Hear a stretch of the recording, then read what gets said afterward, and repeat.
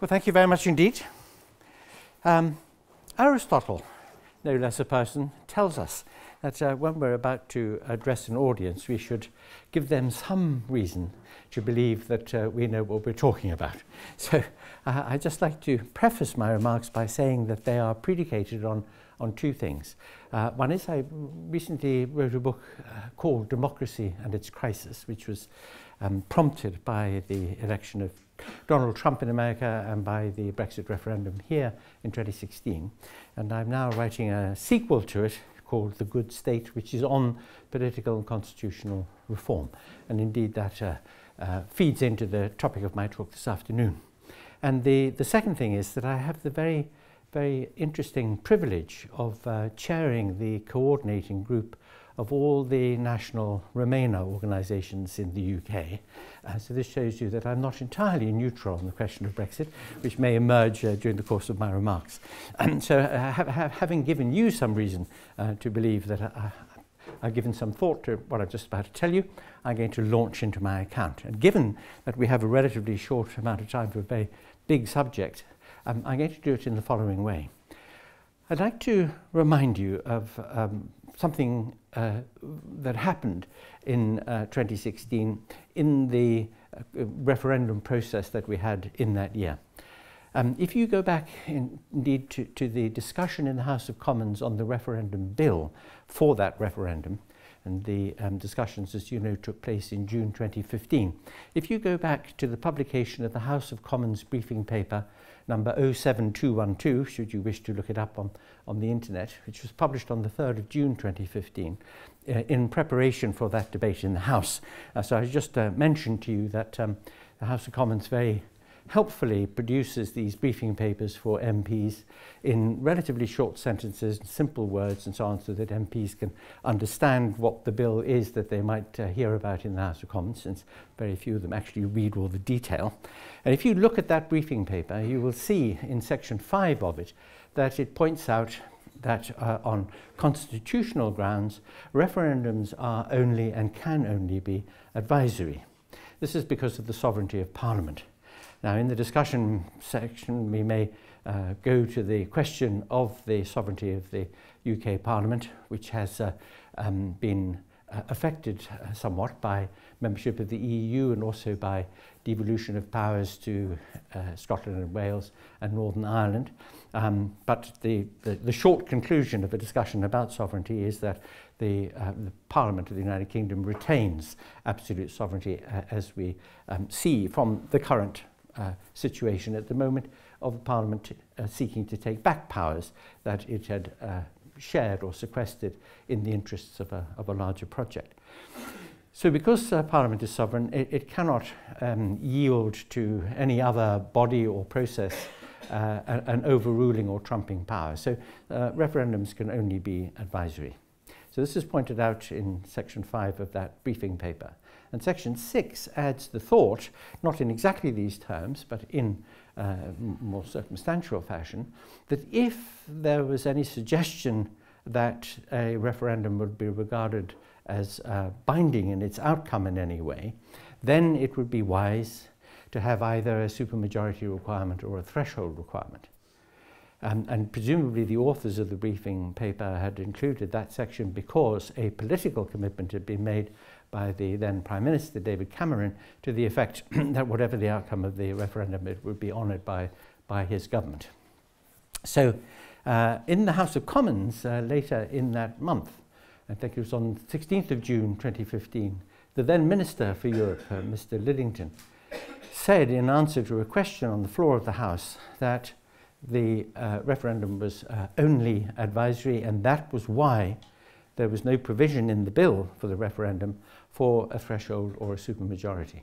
So I'd sort of put those 2 points up on the desktop of the screen of your mind, so to speak, so you can remember it, because they are crucial to an understanding of a claim I'm about to make, which is that the referendum of 2016 and a few months later the election of Donald Trump in the United States of America are symptoms of a failure in our democratic order.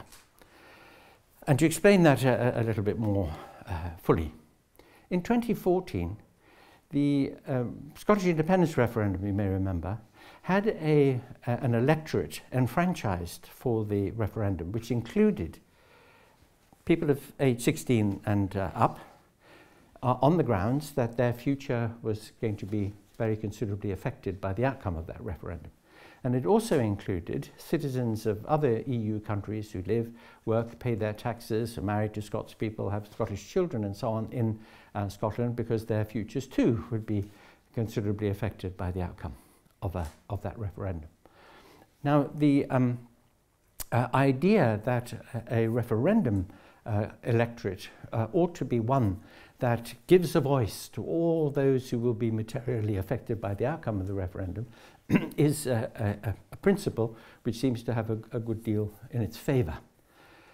The electorate enfranchised for the 2016 referendum, EU referendum, was a general election electorate, despite the fact that there had been considerable discussion beforehand as to whether the electorate ought to be enriched to take account of the fact that there were other constituencies of people whose interests would be very greatly affected by the outcome, including expats, British expats who've been living abroad for 15 years or more and who had been promised repeatedly that they would be re-included in the franchise for general elections and referendums in this country, having for some reason been excluded earlier. And also there was the question, it was debated, it was discussed, that 16-year-olds, on the same grounds as had been appealed to in the case of the Scottish independence referendum, should be included in the EU referendum. And it was decided to exclude them because the interested group on the right of the Conservative Party felt that to admit them would be to incorporate a natural Remain element that would be distorting of the outcome. So the electorate for that referendum was a straightforward, standard general election electorate. What was the outcome of that referendum? Well, the outcome was that 37% of those enfranchised voted to leave. 37% of the total electorate voted to leave. On the day, the vote was 51.9% in favour of leave. But the fact that the proportion of the electorate was 37% is one that raises very serious and interesting questions. After all, it is the law in this country that a trades union can only have a strike if it has balloted all its members and 40% or more of its members agree to the strike or support the idea of a strike. So a threshold requirement is built into trades union legislation for the very good reason that we need to protect ourselves against minoritarian influence. That is, if just a small group of activists in a trades union were militantly in favour of having a strike and one was held, then of course it would be against the interests of many of the members whose livelihoods would be affected, against the interests of the company affected by the strike, and so on. And so the idea of a threshold as a protection against minoritarian over-influence is a very important one. But that wasn't, despite the points made in the briefing paper put out by the House of Commons, that point wasn't taken on board. The 2011 Parliament Act, which gives us fixed-term parliaments now, says that if there is to be a general election outside the period of the Parliament, there has to be a 66% approval of dissolution and a new general election of all sitting members of the House of Commons. 66%. And the reason for that very high bar, very high supermajority requirement is that a general election can change the future course of the country because the sitting government might be ousted, a new government come in and a new set of policies instituted. And therefore to protect the sitting government against, and protect the country against an arbitrary change of direction, a very high bar is put in place. So I'm going to leave that on the desktop of the screens of your mind as well. The fact that trades union legislation and legislation affecting the activities of Parliament have in place either thresholds or supermajority requirements on grounds that you might think apply to a referendum of such a consequential nature as the EU referendum. So I could leave those in place. Now, why is it that the arrangements made for the 2016 referendum didn't include these considerations. Why weren't they taken seriously? Well, this alerts us to something of interest, which is that every referendum that we've had in this country since 1975 has been held on a slightly different basis. There is no clarity and consistency. There is no fixed order for referendums and understandings of their outcome. Each one is, as it were, made up as we go along. And that is a very serious and worrying point. Firstly, of course, in a representative democracy such as we have here, where the adjective representative does a very great deal of work, referendums are not native. They are, in fact, rather contradictory to representative democracies, as you know. The whole point of a representative democracy is that those enfranchised in the society with a vote will send to the legislature people who have a job of work to do on behalf of those who send them there. And the job of work in question is to get information, to listen to advice and argument, to discuss, to form a judgment, and to act in the best interests of the country and of constituents overall. The idea of representation is the idea that with the complexities of public policy matters and of government of a country, and sometimes serious decisions that affect many hundreds of thousands or millions of people, the process of debating and deciding must be one which is conducted in a very responsible manner. If you have a very small society, if you go back to Rousseau's idea of the ideal democracy, which is a group of men standing underneath a tree in a Swiss canton somewhere, coming to a decision about how the village is going to be run, then, as Rousseau himself points out, that is the ideal. But as Rousseau himself also points out, it doesn't scale. And so if you have a large and populous and numerous country, the representative system has a great deal to recommend it for the reasons that I've just outlined. So referendums are not native to representative democracies, and the question of the constitutional effect of a referendum's outcome and the relationship of that effect to the duties, the responsibilities of the legislature and the executive in the Constitution becomes a very tricky one. But the fact that referendums can be held is an indication of one kind of problem that needs to be discussed, because there are two. There are problems about the people and the personnel and the practices of a political and constitutional order, and there are questions about the institutions of a constitutional order. And I want to argue that in our Westminster model democracies, there are problems with both those things. The fact that we hold referendums at all is a symptom of failure in the political and constitutional order. The fact that the referendums have been held on different bases, one after the other, instead of there being the clarity and consistency I mentioned, is another symptom. And also the fact that the institutions themselves no longer seem to protect the people of a country or the overall policy framework meant to be operative in the interests of the country is an indication or a symptom of a problem with the institutions also.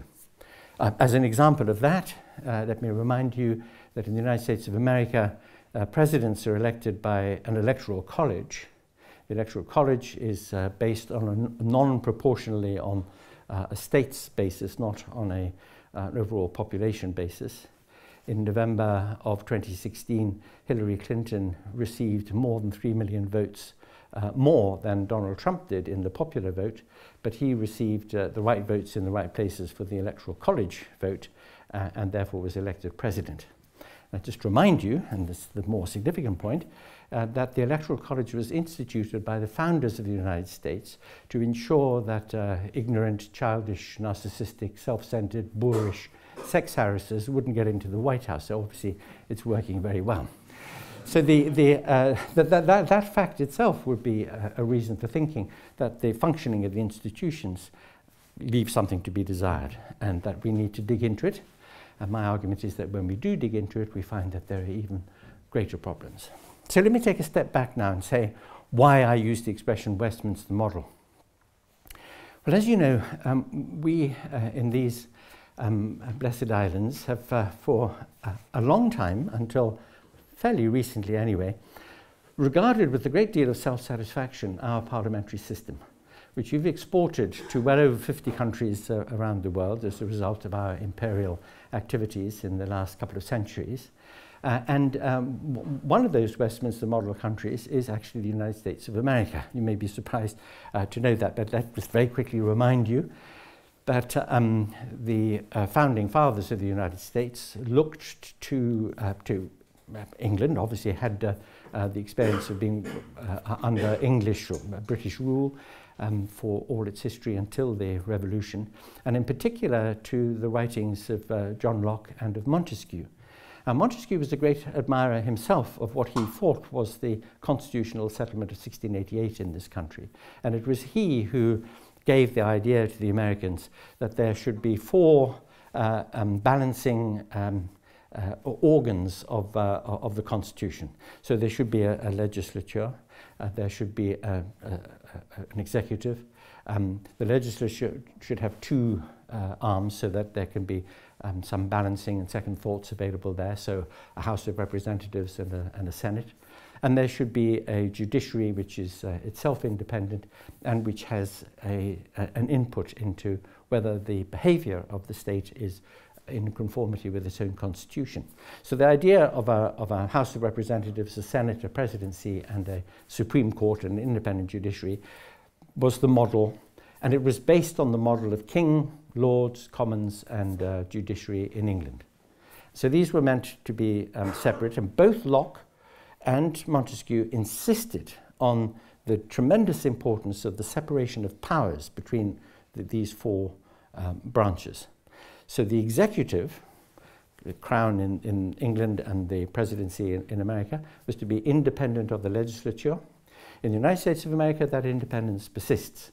No member of the legislature, either of the House of Representatives or the Senate, can be a minister, can be in the government. The president appoints his cabinet and his ministry from outside. And then the judiciary is meant to be independent of both legislature and executive. Well, in this country, all the fault really of George I not speaking English, the separation of powers between executive and legislature collapsed. And the executive is drawn from the majority in the legislature in the English Parliament and in all those parliaments modelled on it, other than the American one. And the result is that the legislature is the creature of the executive and not an independent body that holds the executive to account and monitors its activity and restrains its activity. And that is a very, very serious fault with the system, the collapse in the separation of powers. In the United States of America, the collapse in the separation of powers operates between the political process overall and the judiciary. I have only to mention the word Kavanaugh, and you will see that the appointments to the Supreme Court are highly political. You may not know this, but in the last 2 years of the last Obama presidency, second Obama presidency, the Senate Judiciary Committee, which is controlled by the Republican Party, blocked appointments that Obama was attempting to make to the appeal court seats in the different appeal districts of the United States. And since the Trump election, the Senate Judiciary Committee, under the influence of Mitch McConnell, has been filling those appeal court judges' seats with young Republican judges who will be there for a very long time and therefore will have a great influence on the character of the social fabric of the United States, as indeed will the fact that the Supreme Court now has an asymmetry in the left-right balance on it. The fact that these are in effect political appointments and that therefore the separation of powers has failed in that direction is in itself very significant. So in both cases, both in the UK-style version of the model, which by the way is replicated in Canada and Australia and India, as I said, over 50 countries, mainly of the original empire of the Commonwealth, and in America, we see that the fundamental conception of the kind of constitution which eventually evolved into a representative constitution has in it, embedded in its foundations, some difficulties which need to be addressed In our own case in the UK, if the institutions, that is to say the Parliament and Executive, if the separation of powers that existed there, that were meant to exist there, did indeed exist, then the question of how public policy is executed would be very different. And it raises the question whether or not it would even have been conceivable that there should be a referendum on EU membership, given the fact that the question about EU membership is one which is so complex and which requires such detailed thought about the consequences of one direction of travel as against another, that it really does need very careful and well-informed discussion. You will remember that the campaign in favour of leaving the EU, in fact the nature of the campaign itself raises a certain number of questions about illegalities and claims that were unfulfillable and so on, but leaving those aside, if you were to ask what was the programme that was offered to people other than merely leaving the EU, then we see there wasn't one. No plans, no programme, no roadmap, no assessments of impacts, no costings, nothing whatever, just a yes, no, in-out kind of question. And the other problem with that, and the reason why a representative system is and should be so much more effective than using or appealing to referendums, is the following. This is something else which is, as it were, taken the skin off the problems with our system. And that is the advent of social media as a platform for doing what has already been done, of course, in the way of propaganda and argument and information and disinformation, and that's always been part of the political process, but it has weaponized it. You will know very probably much better than I, but I tell you the following anecdote that a friend of mine came over last year from New York, and he said to me, you know, he said, I put into my Google Calendar an appointment I was going to have at a clinic in Manhattan, and for the next 3 days I was bombarded with advertisements from my local crematorium. And just it seems very comical until you think about it a little bit, that Google, or its algorithms at least, know what the clinic deals with, and they know what the specialist of the clinic deals with, and they know whether or not he's been there before, and they know how old he is, and they put it all together and decided he should clock into his local crematorium, which is a bit chilling when you think about it. And it's an indication of something that we also all know, but perhaps don't reflect on enough, which is that these systems that we make such very good use of, Facebook and Twitter and WhatsApp and so on, collect data about us individually and collate them and analyze them. They know more about us than we know about ourselves. It's almost a dead certainty. If I said to you, what were you doing at, you know, about 4 o'clock on a Wednesday afternoon 5 years ago in February, you would be pretty hard put to remember, but I'm pretty damn sure that Google or Yahoo or somebody will know. So this agglomeration of information about individuals, which when you think about the tremendous power and utility of big data work, big data analytics, a fantastic tool for epidemiology and for scientific research and so on. It's a marvelous tool, but it's also used by organizations for other and further purposes. The data is sold on by Facebook and these other service providers, and you will get perhaps a company, as it might be Cambridge Analytica. You'd never dream of an Oxford Analytica doing this, but Cambridge Analytica will have a look at this data, and it will be able to start identifying groups of people. So it will see that you like guns, you want more of them, so does that lady there and the gentleman at the back. So it can make a little group of you, it can test messaging to you, and it can micro-target messaging, and I promise you can have as many guns as you like. Now I know you don't like taxation, now this is the lady behind you and another gentleman at the back, so I can micro-target messaging to you about taxation, and so on, immigration, all sorts of other things. And in this way, I can aggregate micro-targeted groups of people into a single block. The micro-targeted groups may not know of one another at all, or care about one another, or be interested in one another, but I've got them, I've aggregated them into support for me. And the importance of this is as follows.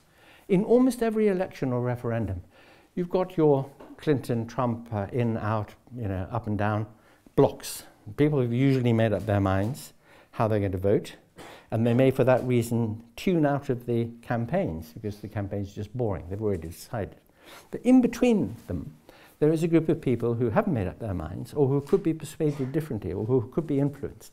And if you can get just enough of them to shift in one direction or the other, you can win.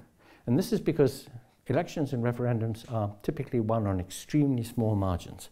And so if you can identify the right people, and if you can test and hone and micro-target messaging to them in a way that social media now makes far more effective than has ever been the case before, with newspaper advertisements and billboards and television party political broadcasts and so on. If you can do it now with this powerful new weapon, you can have a major effect. And indeed, we've seen from what we know about what happened in the 2016 referendum, that this was extremely successfully done by the Leave campaign, who were able to focus most of their resources, almost all their resources in fact, on a relatively small number of people, about 7 million people, hoping to get several 100,000 people to shift. And they did this in the last 10 days of the campaign, and they were very successful. You will know, if you have psephological interests, that the turnout on a polling day in a general election or a referendum will drop by a perfectly predictable percentage if it rains on that day. For some reason, there's a very, very clearly identifiable group of people who do not like to get their feet wet on polling day. In London, on the fatal day, the 23rd of June 2016, it rained all day. And in fact, it rained more and more and more as the day went by. The drop in the turnout was exactly predictable, and the drop in the turnout in London alone was larger than the margin by which Leave won. So if you are very clever about how you're going to use these tools to influence a system which is vulnerable to influence because of the way it's constructed, because of the way the electorate has been defined and so on, you know that you can manipulate a result. And this raises questions about the robustness of our democratic processes. And therefore, that is yet another reason to be looking at those processes and asking ourselves questions about them. Now, I'm conscious of the fact that we don't have a huge amount of time, but I do really want to mention that in addition to the institutional questions, and I've only just skimmed the surface there, talking about the system of representation and about the separation of powers issue in the Westminster model and so on, there are a number of other institutional questions that we need to address. And the very great importance of them is this.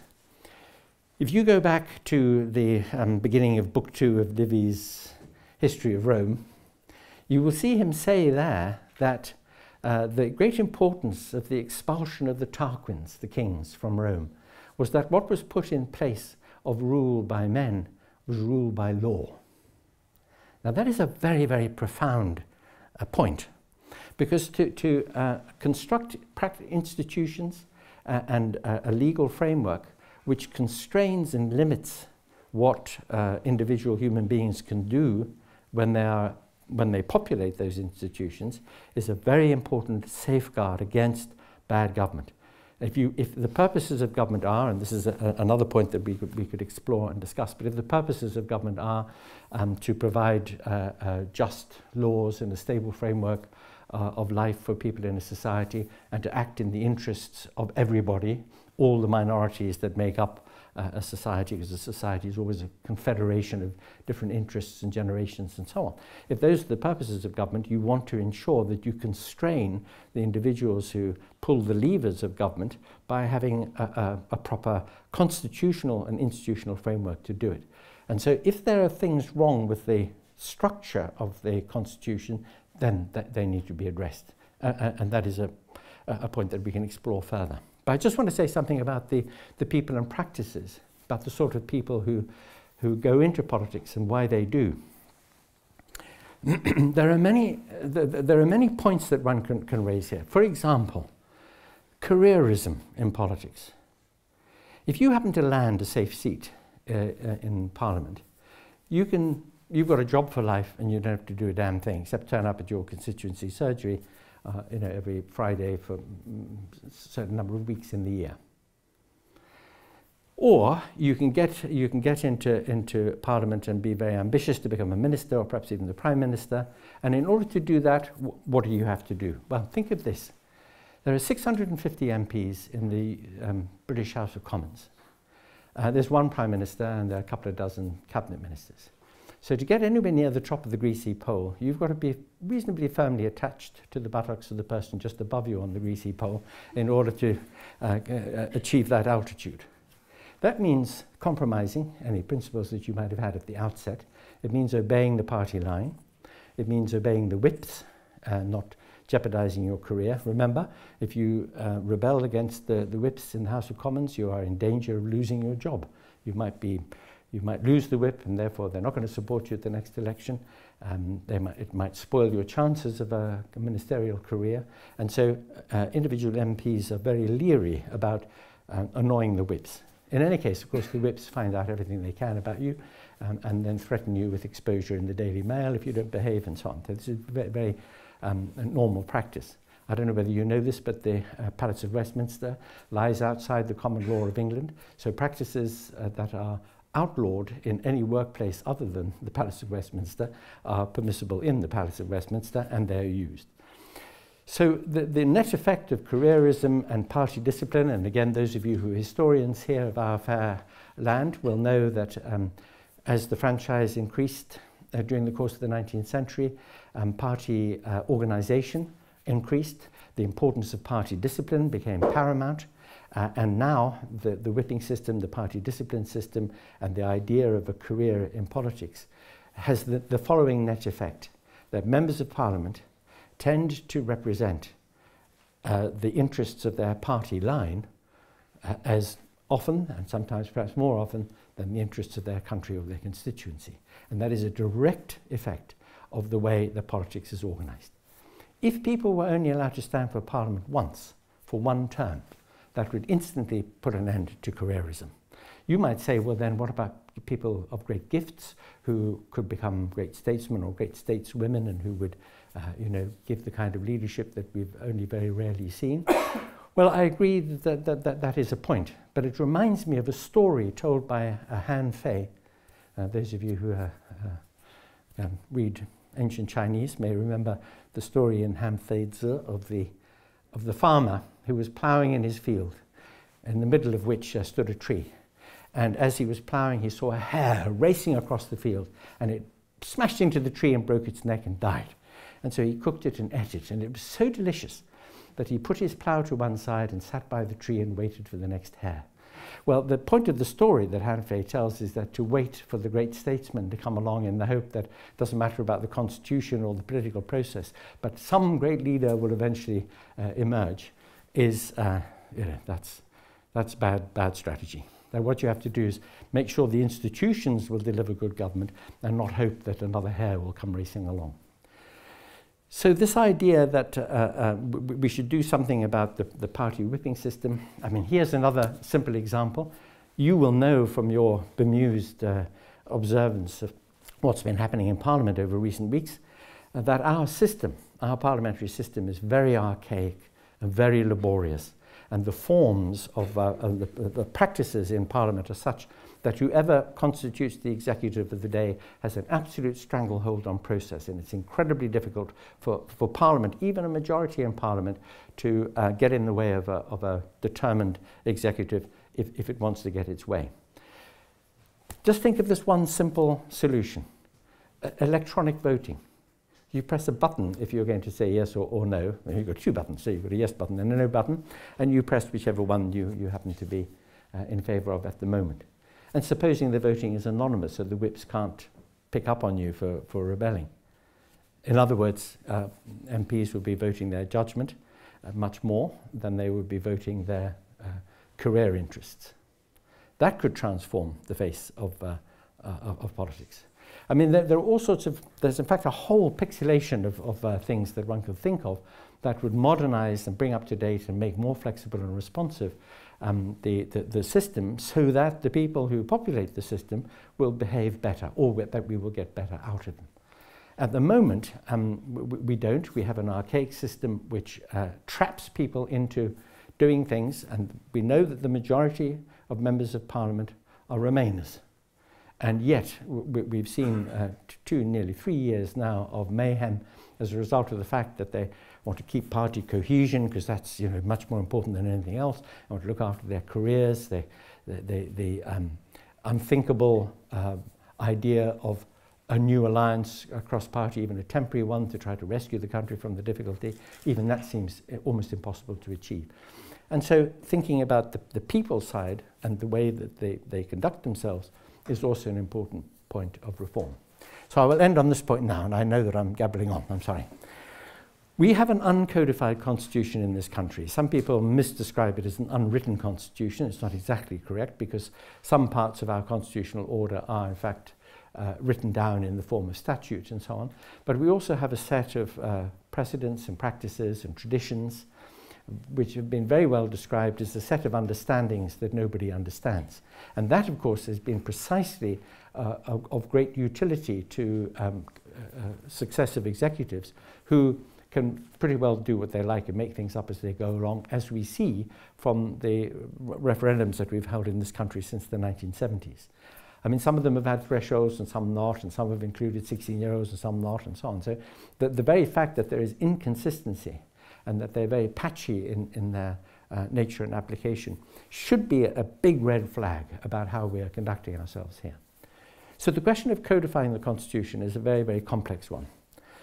More than 10 years ago, during the time that Gordon Brown was Prime Minister, he invited a group of people, of whom I was one, to go to Downing Street to discuss the possibility of a written constitution. That was the phraseology used. And at that meeting, the very first thing that happened at that meeting was that a question was put to the special advisors who were there, Mr. Brown's advisors. And the question was this: do you want to try to write down our constitution? And try to set out exactly what all the aspects of it are. That would be a very complex matter. It would throw up the need for a lot of primary legislation to regularize our activities as a state.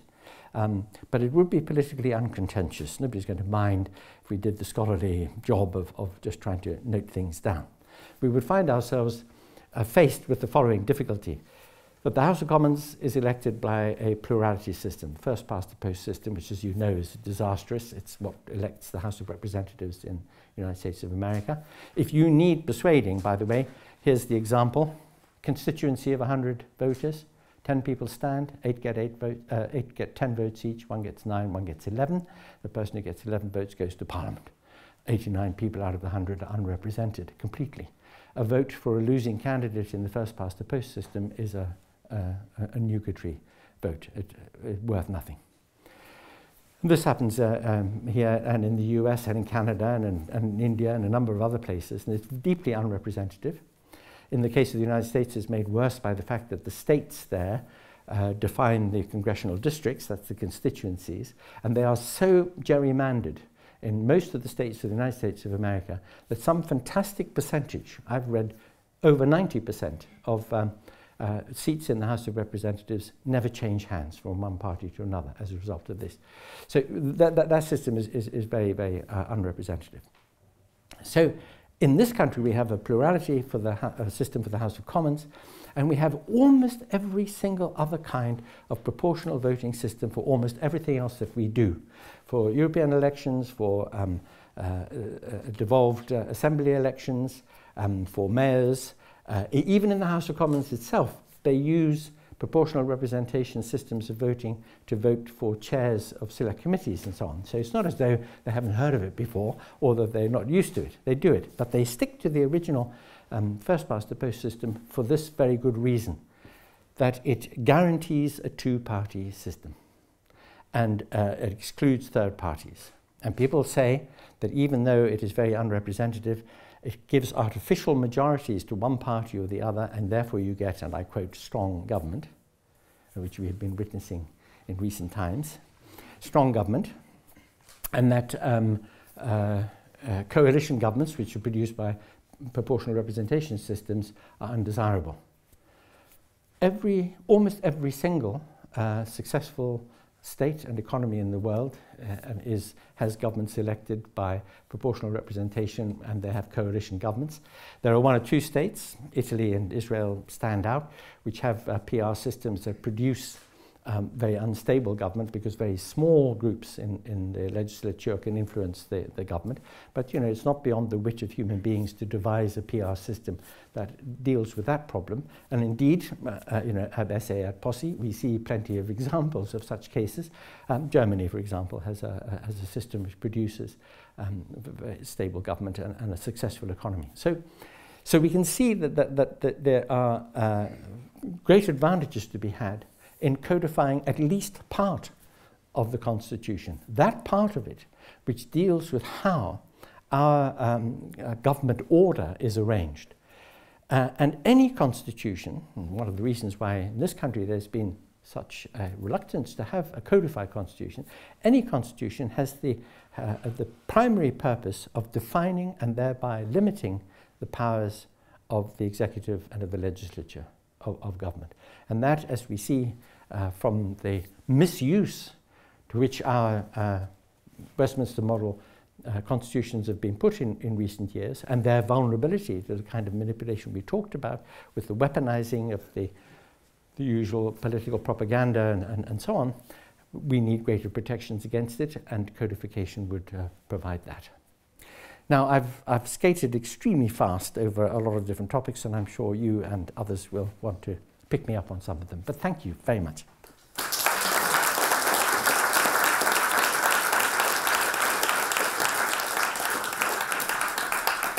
Thank you so much for the speech, Professor. So if I may, to keep it brief, I want to focus on one concept that you raised in that, and that's the concept of legitimacy. Mm-hmm.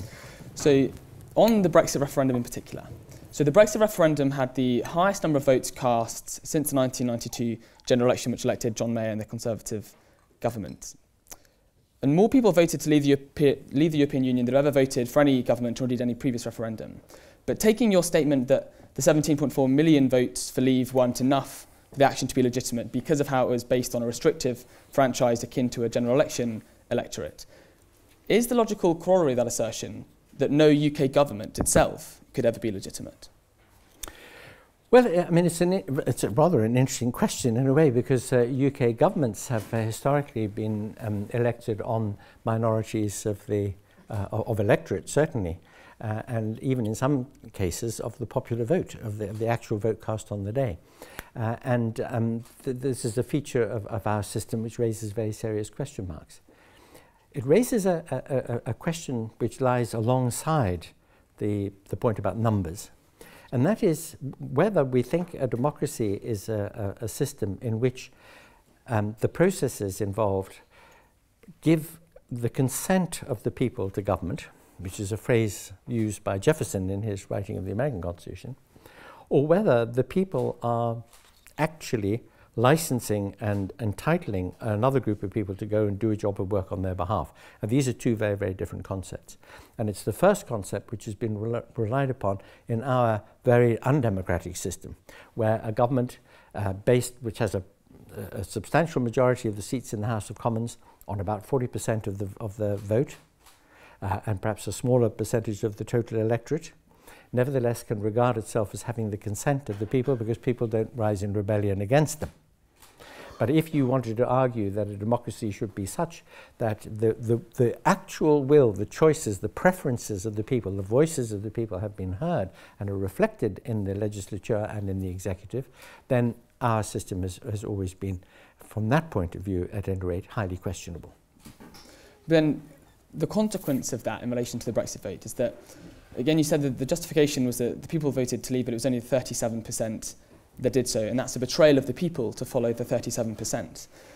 But wouldn't it be an even bigger betrayal of the people to ignore the 37% and follow the decision of the 34% that voted? No, I don't think so, because the point is not about the relative percentage of the two groups of people who went out to vote. The point is whether or not regarding a vote of a little over a third of the total electorate is sufficient to trigger a major constitutional change. Now, the interesting point is this. I pointed out right at the outset that all referendums are advisory, constitutionally speaking. Politically speaking, they may be denominated as mandating, and indeed David Cameron said we're going to follow the outcome of the referendum. So what was the outcome of the referendum? Was it that it wasn't that 51.9% of the people had chosen to leave the EU, because the 37% of the electorate represent 26% of the people. So if you're a responsible government and you're thinking yourself, right, constitutionally this is an advisory referendum, we've had the advice of 26% of the total population to do X, shall we do it?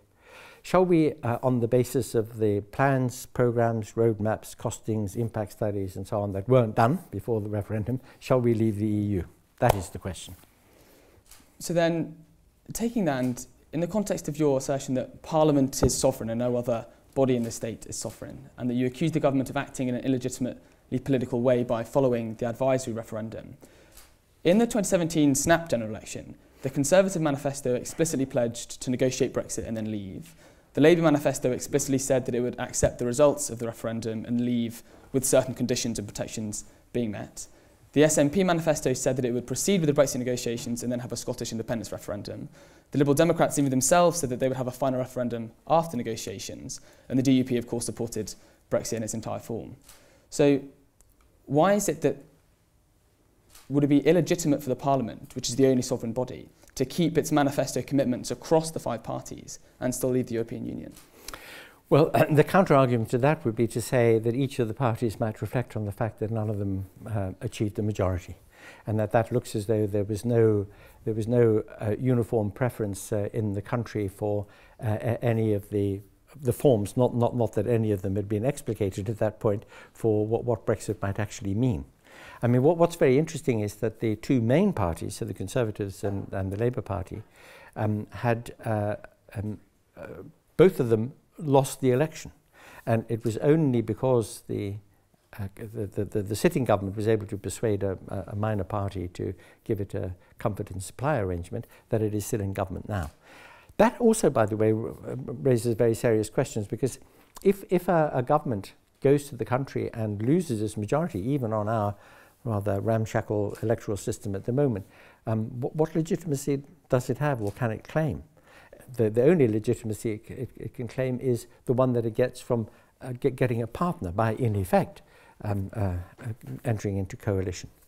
The fact that we've had, in effect, coalition governments for most of the last 9 years in this country is by itself a symptom of the fact that the people of the country, the people who are enfranchised and who vote, are no longer satisfied with giving the consent to a minority government in the country.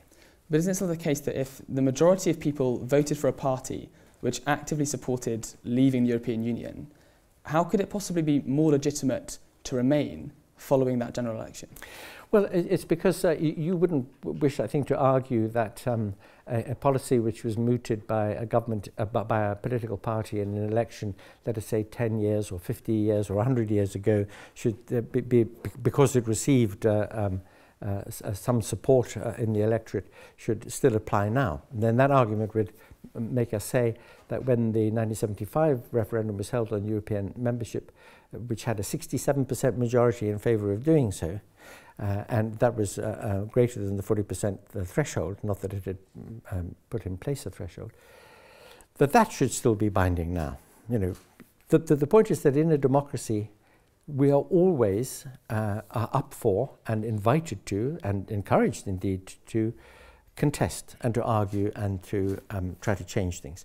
So I mentioned at the outset this business about all the Remain organisations in the UK, which have consistently done polling and focus groups, and the findings of that are very much aligned with the public ones like YouGov and the others, which have shown that the majority in favour of EU membership, which only very, very temporarily switched to a majority for leave just in the days before the 2016 referendum, and presumably something to do with the success of the campaign, and then switched back to a Remain majority, that Remain majority has grown and grown.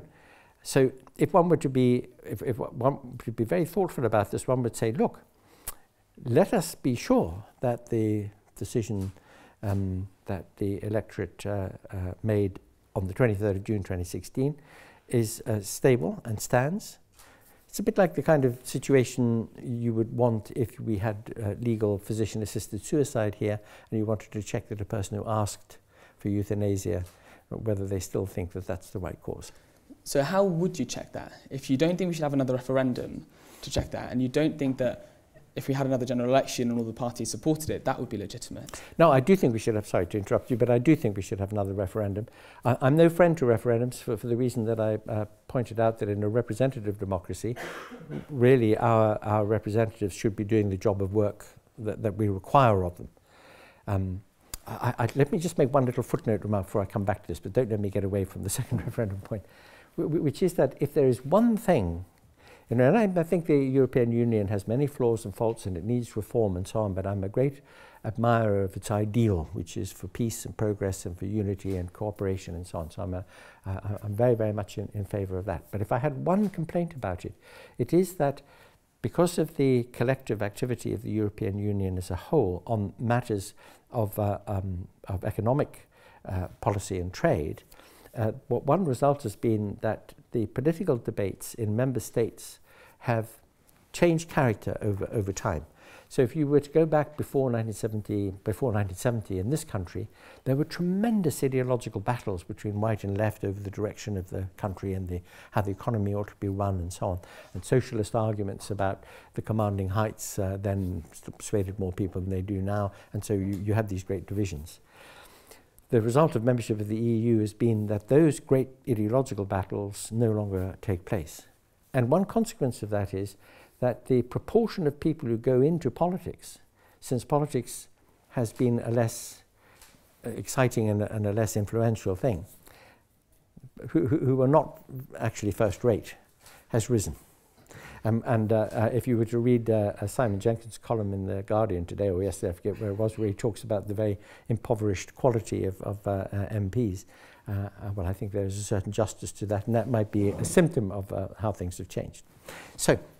So that does raise a question about our representatives having the responsibility and the duty to do the work, do the due diligence, get a really good, rich, well-informed discussion going, and on that basis thinking what is really in the interests of everybody and of the country and its future.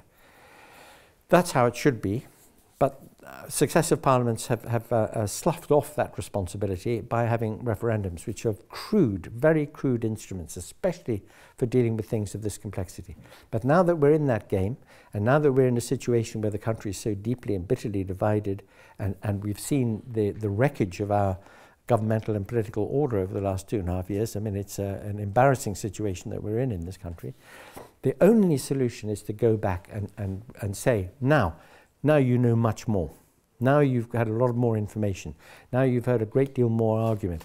Many more facts and claims and false facts and so on have come out. Now you've had a time to think about this. What do you think? Do you want to go on with this, or do you want to stop? And I think that now that is the only way forward. Do you think that referendum should have the same goalposts and markers as the 2016 referendum, or should it be with a supermajority, with an enfranchised electorate? Do you think the conditions should be separate? Well, there is a debate to be had about whether we go just exactly to the same people as before, or whether we acknowledge the fact that there are vitally interested groups of people who are going to be really affected by the outcome, and give them a voice. You know, one really significant point that any democracy that wishes to be thought of as a democracy must take seriously is this: a vote is a voice. And if you have a vote, you have an entitlement to your voice to be heard. In a plurality system like ours, all the losing votes are silent, have been disenfranchised by the system. And it's terribly important that the overall preferences, and there will be great diversity, you know, there's a lot of competing interests and desires and needs in society, levels of grasp of the implications of using your vote one way rather than another, but there should be some kind of permutation, some over the totality that tells us something about what the national preference is, the national sentiment is, in a way that genuinely reflects it. The first past the post system doesn't do that. So I would, long-winded way of saying, yes, I would myself think that people who are going to be affected by the outcome should have a say. So then the final question I've got before we open up to the floor is that if you then change the goalposts before having the second referendum, what do you think the consequences are for civil society and the trust in democracy for those 17.4 million people who voted to leave, who now think that the system is being changed to reverse their decision and see the vote that way? That is a good point, and it suggests that it might, in this case, be that you do one of the following two things. The less complicated one is you have the same electorate.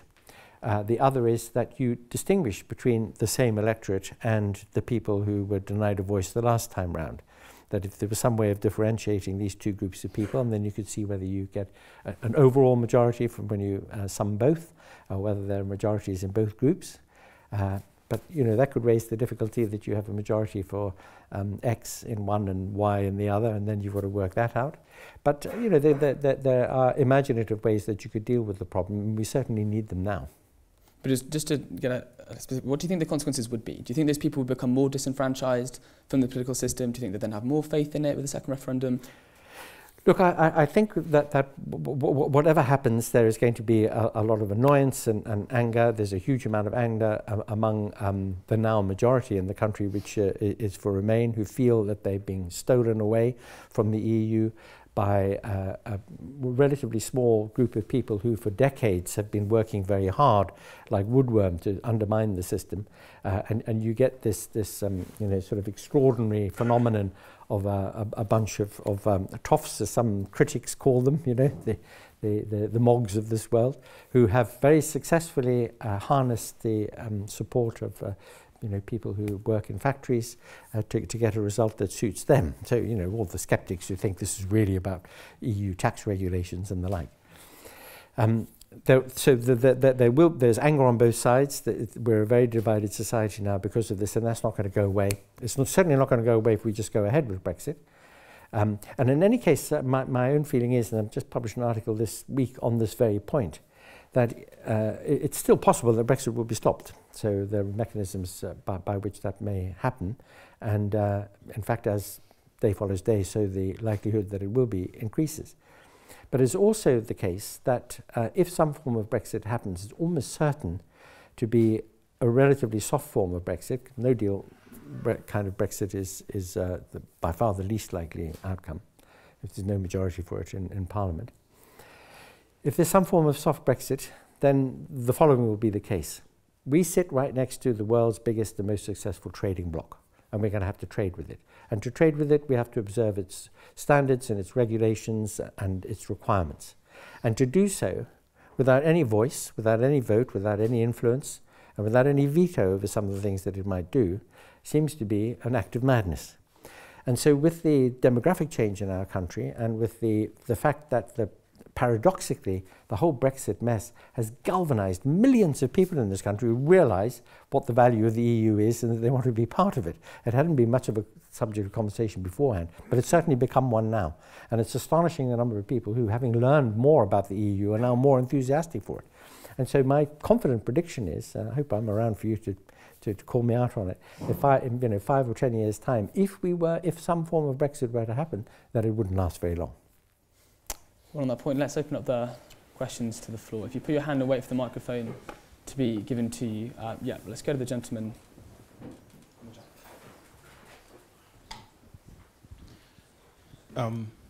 Thank you very much for your remarks. My name is Joel. I'm studying the BCL at Jesus College.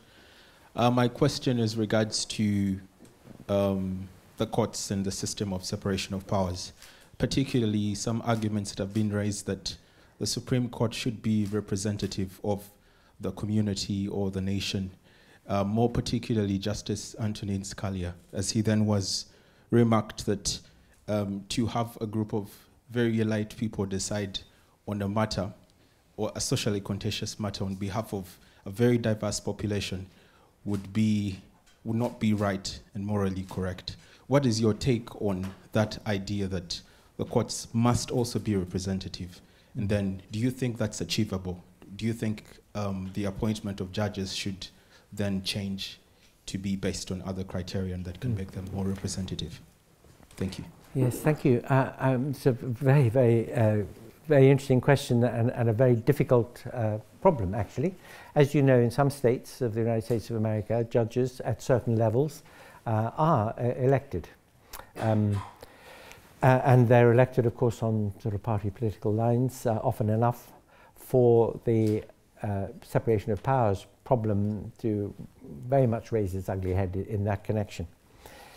The idea that the administration of justice should be predicated on a system where you don't have a very, very particular group of people making decisions on behalf of that great diversity.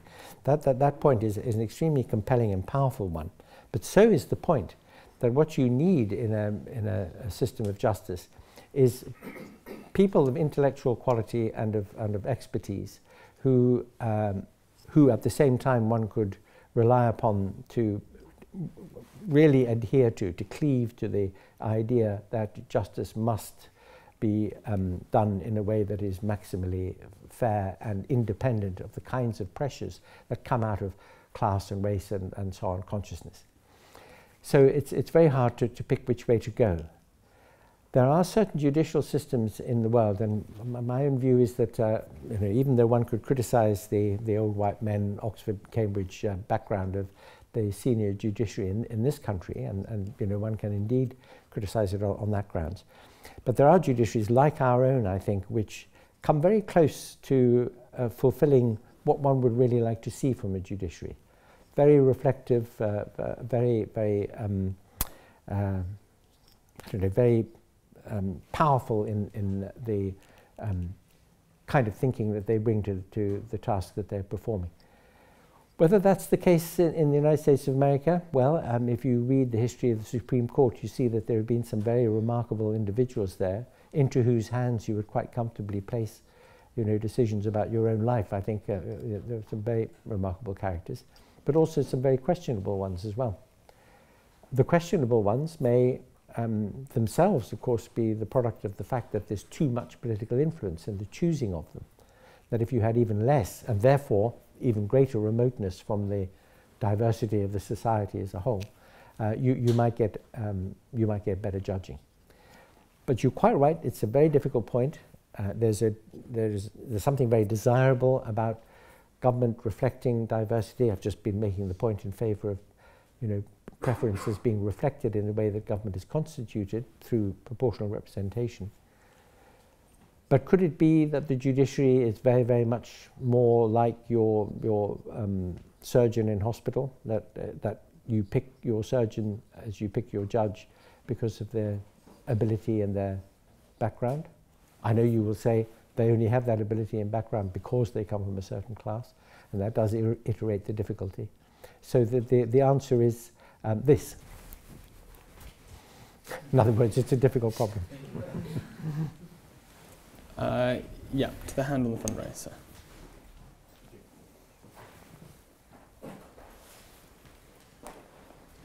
Thank you very much indeed. My name is Peter Burke, I'm Chair of Oxford for Europe, and I mentioned that in this audience because we are, I think, very largely people who are ideologically in support of the organisation, and I hope that people will Google us and join us. After that brief plug, can I say well done to end a super talk with a positive note. You talked about the galvanisation of opinion in this country and the fact that, as it happens, the UK now has, I believe, the largest pro-European movement of any country in Europe. So the other point I was going to make to you, my namesake, Edmund Burke, keeps being trotted out by politicians of both sides, and the distinction between being a representative and being a delegate. Now, it seems to me, and I think what you've said very much underlines it, that as a public representative, the fact that something is popular is not good enough to justify supporting it. So MPs and representatives have got to stand over to see decisions that they make. And if they make wrong decisions, then they should be liable for them, personally as well as a party.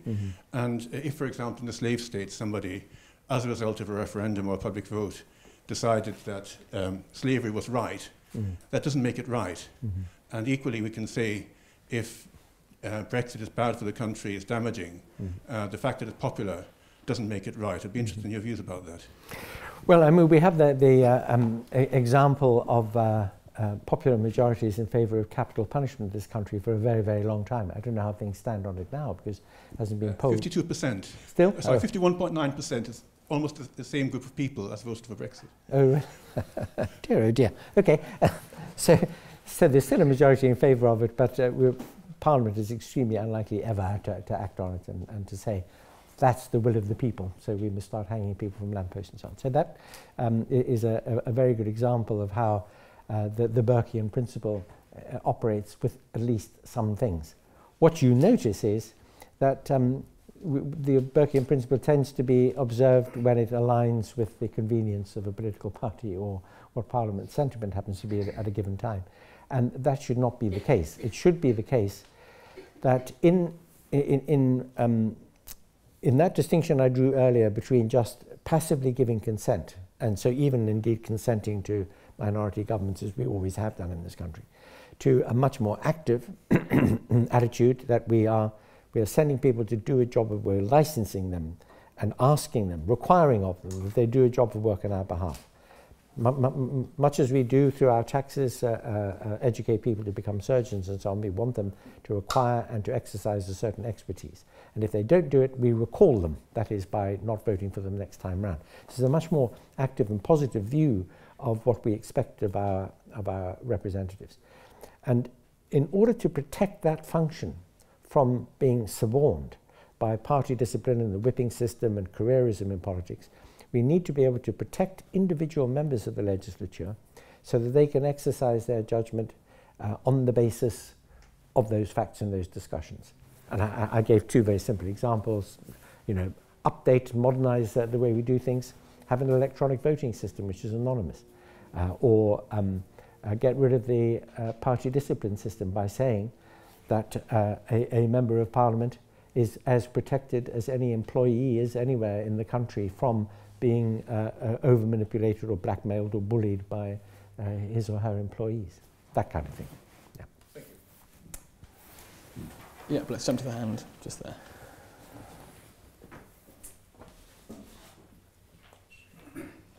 Thank you for your fascinating talk, Professor Grayling. My name is also Edmund, and I study history at New College. After the 29th of March, Brexit will be the status quo, just as Remain was on the 23rd of June 2016. Its overturning would then surely have to be considered. As radical a constitutional change as Article 50 was, would this require a supermajority? I'm wondering if you think there is a tension between advocating that the public be permitted to reconsider all political matters should they wish, such as via a second referendum, and a set of constitutional reforms, I think you advocate, such as the supermajority requirement, that would in fact create a great deal of constitutional inertia against radical political change.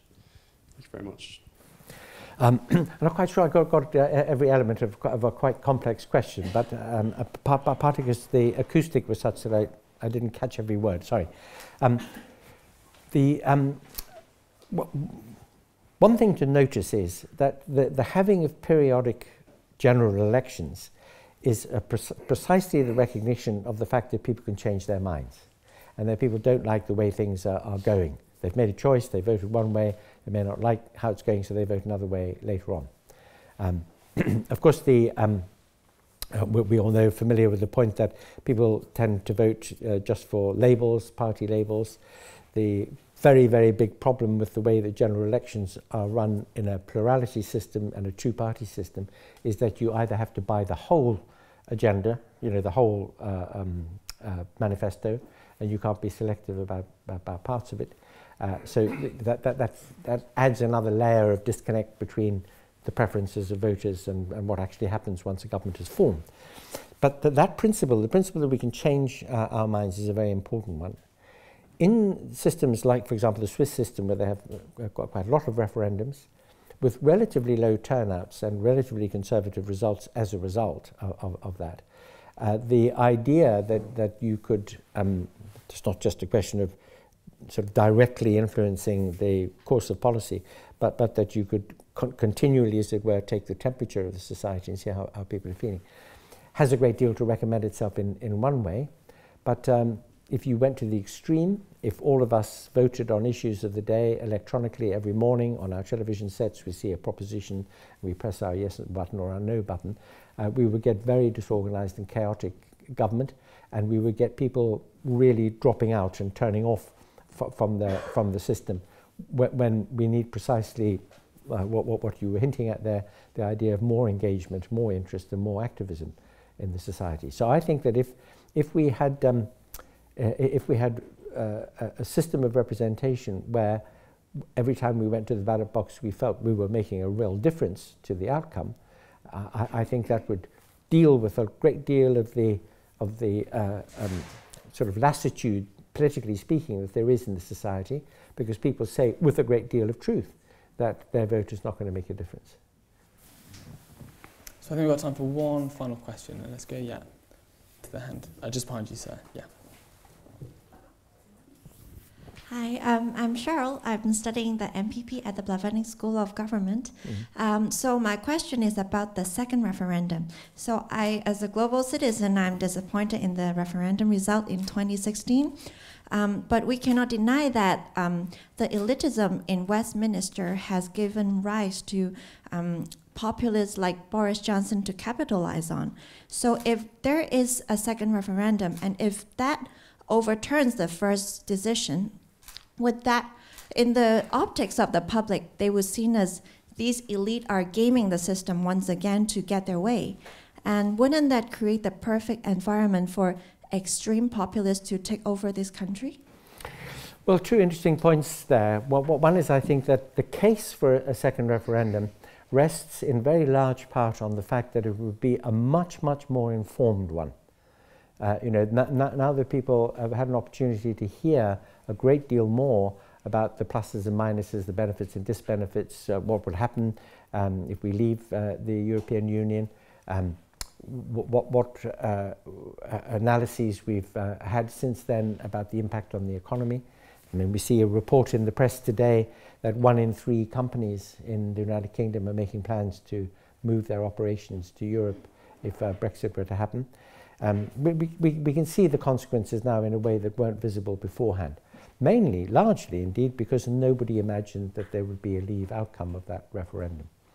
And the interesting point about the populism issue and the fear that there might be an upsurge of populism has to be thought about in the following context. Those people who voted to remain in the EU in 2016 were largely voting for the same reason as everybody else who voted to remain, on the basis of 40 years of knowledge of EU membership. The people who voted to leave were a very diverse set of groups of people. There were those who were worried about immigration.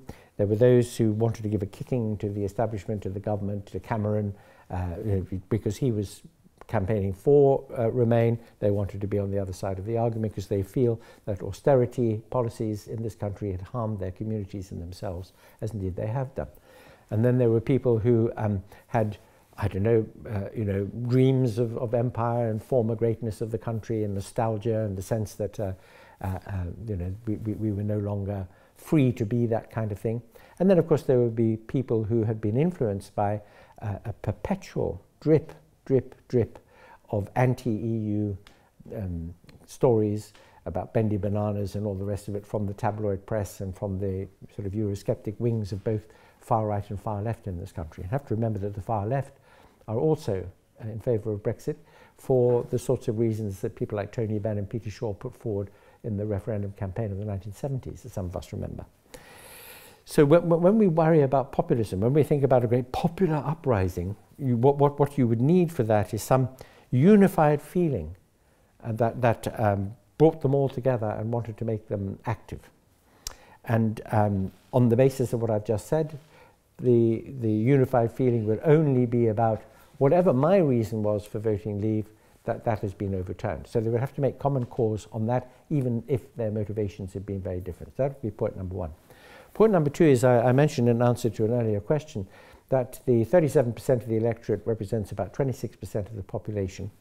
And Peter Kellner, who used to head YouGov, pointed out that on the 19th of January this year, so just a couple of weeks ago, even if nothing else had changed, and nobody had changed their minds, and no new information had come out, the demographic change, that is the 2 million people, just over 2 million people who've turned 18 since 2016, and the 1.8 million people who have died since 2016, that demographic change by itself produces a majority for Remain if the same referendum were held on the same constituency as in June 2016. So just demographics by itself, let alone any arguments. So a second referendum would have to be based on the idea that we are now going to test public opinion again on the basis that so much more information is available and people have heard so much more argument on both sides of the question. This will be an informed referendum in a way that the first one was most emphatically not. And that I think should, but you see, the other point I want to make, sorry to bang on, but populism, the concept of populism is an interesting one in a way. It makes people think that the grassroots rises up and, you know, like the French Revolution or something. The French Revolution was revolutionary activity by Parisians who do this on a fairly regular basis. This is the kind of Parisian thing. You know, if you look at history, it's every so many years they do it, and they've just been doing it again. So it's a Parisian thing. So it's not the people rising up. It's a group of people, who are geographically and socially and economically sufficiently unified temporarily for that to happen. Look at the Arab Spring, look at what happened in Egypt, and you see repeated there a tragic lesson that uprisings teach, which is that those who initiate them don't inherit them. That in the case of, for example, Egypt, the Tahrir Square activity, young intellectuals, young middle-class educated people wanting democratic reform in Egypt, well, look what happened. They started a revolution, they toppled Mubarak, and then who stepped in but somebody worse? And what they aspired to and hoped for didn't happen. And that's very, very typical of those sorts of events. But populism, if you think about people, the people at the grassroots who have been marginalized and left behind, who feel that they've been ill-treated by society, if you're poor and unemployed and struggling and you know, not very well connected with other people in other towns and cities who are feeling the same way, how are you going to organize and get together? Populism doesn't happen from the grassroots up. It happens because demagogues go to those people and say, I know what your problem is, it's the fault of, and then you point at something, the EU or the establishment or the government or something. I can solve your problem for you. They never do, but they say I can, and then they harness that power. Populism is actually really the temporary success of demagoguery in a society. If you, an analysis of it as a political, social phenomenon is required to stop us being alarmed about the idea that there's going to be a, you know, the sort of myth of the French Revolution repeating itself. Well, thank you very much. Unfortunately, that's all we've got time for. But if you could please join with me in thanking Professor Grayling for joining us today.